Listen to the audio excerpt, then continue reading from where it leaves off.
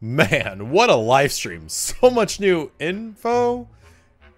Am I right? Miko, what are you doing with that sandal? Or can you believe it? Another child rerun? Okay, in retrospect, recording this part a day before the live stream wasn't that smart, but why do you think I picked outlandish predictions? Well, at least one of them was outlandish. Hello, travelers, I'm T-Zee, and I'll be recapping the 2.3 live stream we just had, quickly going over everything you need to know going into the next Genshin update. I'll do my best to go over everything within the next 3 to 5 minutes, so that way I don't keep you here for too long. Before starting today's video, why not consider hitting the subscribe button? I'm newish to the Genshin community, but I have zero intentions on leaving soon. I'll also be hosting some giveaways later down the line, so subscribe and you'll be the first to know. Now let's start things off with codes. I hope these codes still mean something to you by the time you watch this video. I was going to do a poll using these 300 primos, but, well, here's why I'm not. So this is actually shocking to say the least. I knew from the leaks that stated Albedo was getting a rerun, but surprise, Eula is too. Going forward, they are doing 2 rerun banners at the same time. The system for wishes is also very nice. For example, if I made 25 wishes on Albedo, but now I want to pull for Eula suddenly, those 25 will carry over to Eula's. This is awesome. Albedo and Eula will be phase 1. Phase 2 will have new characters. They will be featuring Ito and Goro, and they will officially be on phase 2 of update 2.3. Ito is a Claymore character and he possesses Geo. I can see this character being a DPS guy, considering they focus a lot on strength in his elemental skills and power. Goro will be a 4-star on Ito's banner.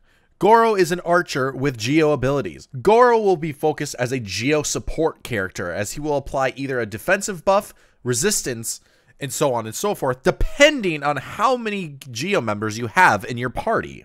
Ito will have a story quest added in, whereas Goro and Beto will have hangout events added into the game. There will be 2 new artifact sets with a domain on Sarai Island, and there will be a new Claymore, which is probably specific to Ito. We also have a new boss in the game. His name is the Golden Wolf Lord. I can imagine this boss will be holding the Ascension material for Ito and Goro, being as it looks Geo-like. This boss's attacks will apply stacks of corrosion damage and affect all party members.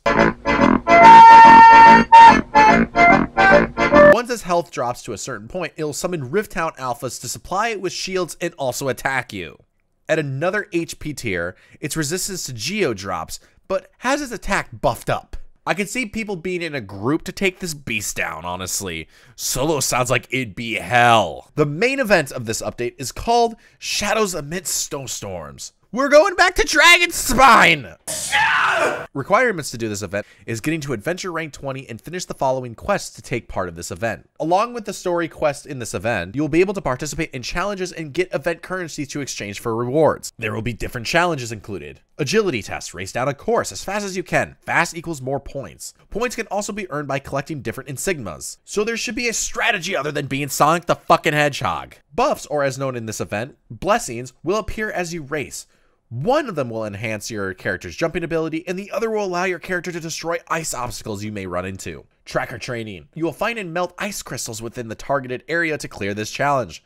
You will definitely want to use a pyro character for this, and enemies and hazards will appear as the challenge plays out. Combat training. This will contain lures to initiate the challenge. The challenge will increase the power of sheer cold and enemies will get buff within intervals. Scarlet Quartz will benefit in this challenge heavily. There will be AoE pyro damage with the Scarlet Quartz if you are in heat source mode. Scarlet Quartz can also be dropped by certain enemies as well as being on the playing field. Doing these challenges will obtain event currency, primos, and Mora. You will also be able to obtain snowman pieces in the tracker training and combat training. You'll be able to exchange parts with your friends and also build snowmen on Dragon Spine. You will be able to get a free 4-star sword by building snowmen, which actually benefits Albedo heavily. The event currency will have the refinement materials for said sword, and snowmen will be allowed to be in the teapot after the event is over. Event story will also have a boss not yet revealed, but the trailer heavily implies it's Albedo. The next event will be taking place in Inazuma again with Bonton Sango case files.